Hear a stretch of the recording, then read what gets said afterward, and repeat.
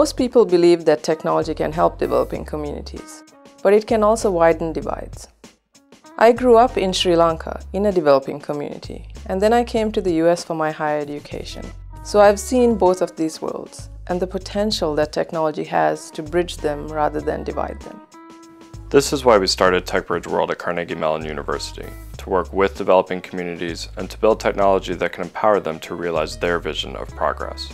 When we're talking about development, we're not just talking about people having, food, clothing, and shelter. We're talking about a community being able to realize its goals and chart its future. In TechBridgeWorld, everything we do starts at the grassroots.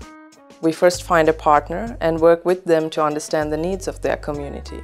One example of our approach is our Braille Writing Tutor project. Since 2006, we have been working with partners in multiple countries to develop technology to teach visually impaired children to write Braille.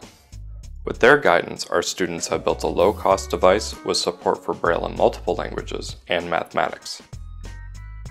These bridges that we build to developing communities also have life-changing impact on us and on our students.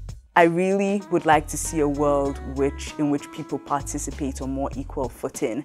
And so the experiences I've had in TechBridgeWorld is going to be invaluable for me. People may not realize that the developing world is also full of creative and entrepreneurial minds.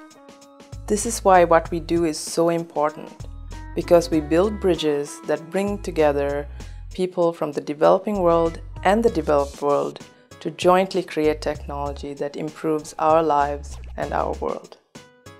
To hear more about our work and to find out how to support our efforts, visit www.techbridgeworld.org.